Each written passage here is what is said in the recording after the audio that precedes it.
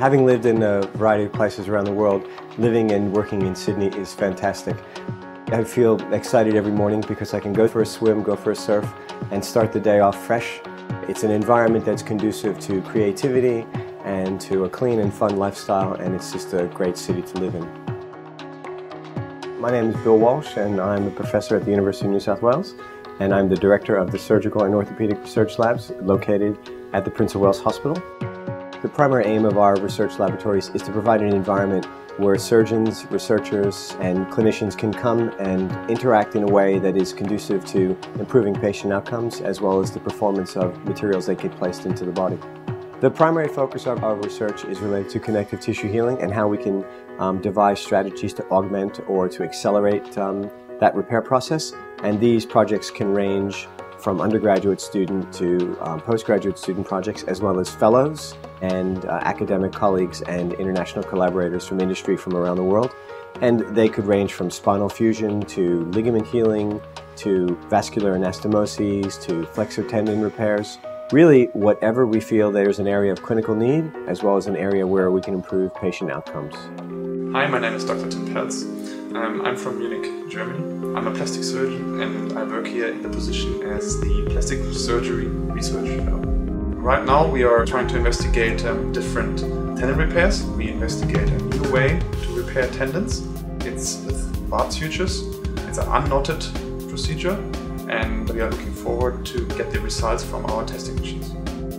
My area of research would be biomechanics as it relates to joint kinematics, and also bone formation and osteogenesis as it relates to implant fixation and defect healing.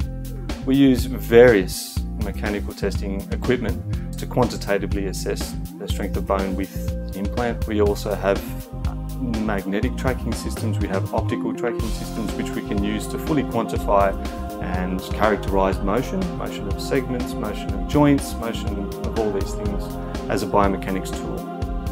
My name is Rima Oliver. I'm a research fellow in the lab. Mainly my research is molecular biology, so histology and immunohistochemistry. We have a fully functioning histology lab with a tissue processor, an embedding machine, a microtome, so we do all our soft tissue histology here in-house, and then we view them under a microscope, which is all in-house as well.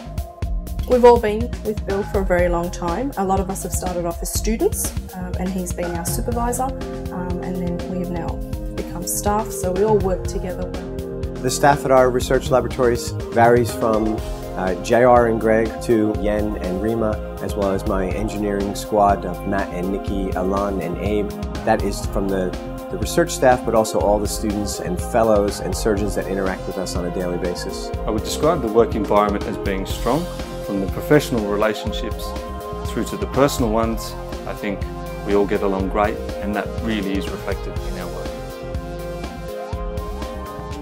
What's unique about our research facility is that we can actually take all projects from the start to the finish within our laboratory, and it really makes it for a well-controlled environment for the research, as well as a lot of cross-fertilization and interaction of all the different endpoints in a project. Well, my vision for our research laboratories is to continue to provide the highest quality research interaction, both for the student, the fellow, the surgeon, and our collaborators around the world. And my vision is to continue to identify clinical problems and areas of need and to focus on those specifically, and also have a good time along the way and enjoy all the people that I work with.